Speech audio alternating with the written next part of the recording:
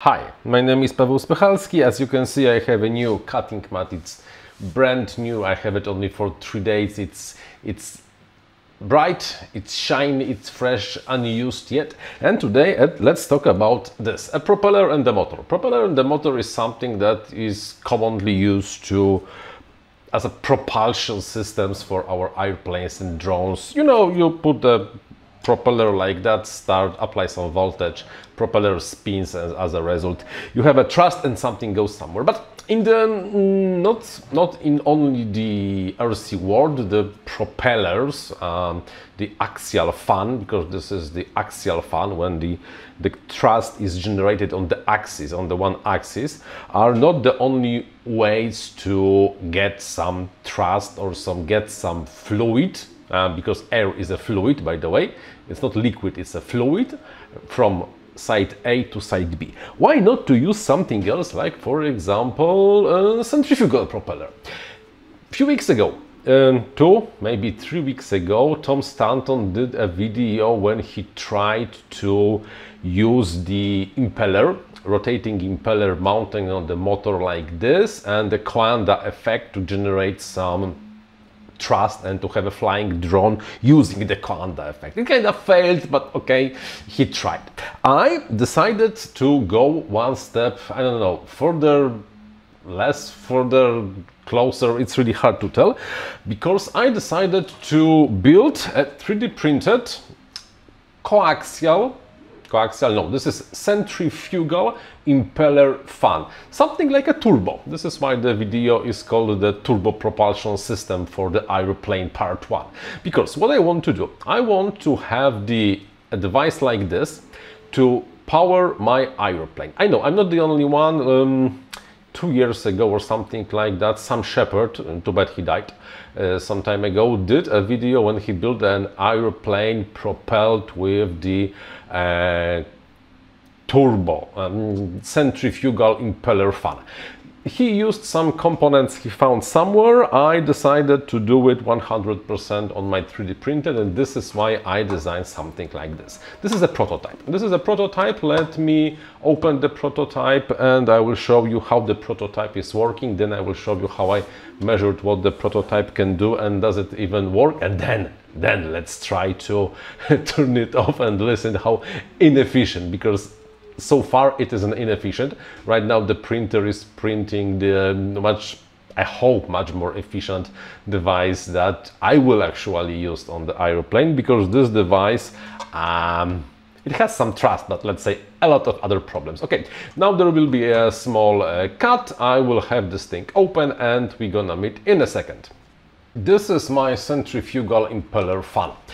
Centrifugal, it's not axial. That means the air comes into, because this is only a manifold. No, this is the intake manifold, that because it's supposed to generate thrust in this direction, go in this direction. So this piece of 3D printed pipe is to get the air from and scoop it into the inside of the thing. The air enters like this, then is accelerated due to centrifugal forces and the pressure difference, and leaves the casing in this direction, thus generating some thrust downward. This is only a casing that holds everything in place, and inside we have an impeller. Impeller rotates like this. There's a motor on the side installed over here, and the ESC and regular ESC. The motor is mounted to the bottom of the casing, of course. The impeller rotates like this. Air enters the fan over here, gets into between the blades, and because there is a speed difference, linear speed difference between the entry point and the exit point, it also has to increase its velocity, thus lower the pressure, suck more air into the system. When it goes over here, being compressed against the wall of the casing, goes further and then exits the fan like this. In theory everything is fine. It should be working beautifully. Even the size looks like it's pretty nicely compatible with the size of the motors. In theory, everything works. It turns out that, well, it doesn't. Currently, I'm experimenting with the different impeller shapes and sizes. This is the 80mm diameter version of the V2 actually impeller. That is slightly better than this V1, which is also 80 millimeters, but the difference is not that big. I just think that the sheer volume, the area of the blades is just not enough, and there's not enough space for enough air to be accelerated. This is why, like I said before, the new version is slowly printed. Before I will show you how it works, some measurements. I did some measurements. I do have the anemometer, I have the tachometer, I have the scale. I've put this into the vise, so I was able to measure the thrust generation like this. It works.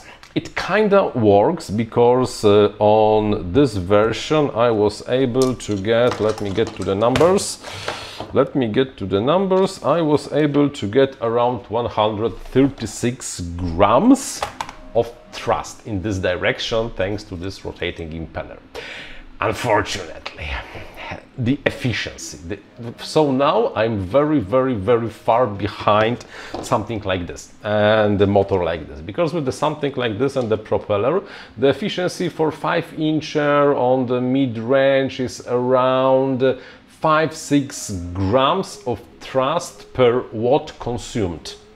In the 7-incher will go to closer to 6, and the 10-12 inches really should have 7 grams per 1 watt of electricity consumes. Guess how much I was able to get from this device when it's, well, let's say mounted like this with the size like this. Yes, 1.58. This was the top I was able to get. Why? Because I know squat really about the fluid dynamics and how to design those kind of things. This is only 3D printed, so it has to be pretty thick to hold the RPMs, because this thing on my test was rotating at 15,000 RPMs. That's pretty bloody fast for the 3D printed impeller, relatively heavy 3D printed impeller, and it was really like a shitty, scary experience to spin it to the full speed.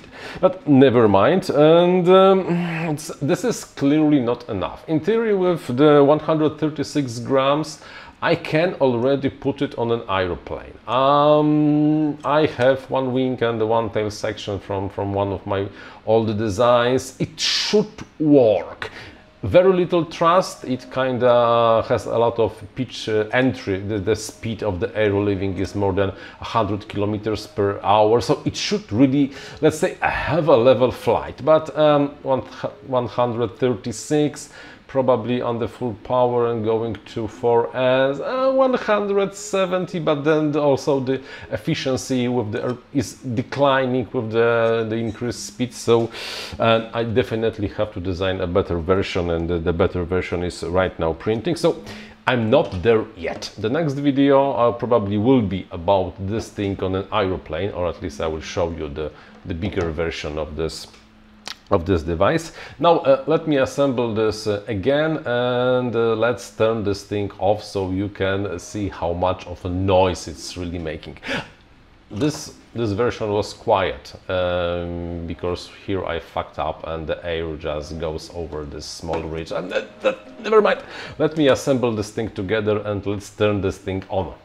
Okay, so I have the turbofan installed. Let me find my safety glasses, because I would prefer really this thing not to explode and go straight into my eyes. Okay, safety glasses in place. I look ridiculous with 2 sets of glasses. I have to take one off. And are you ready? Let's turn this baby on. Ta-da! Ready? I will spin it to...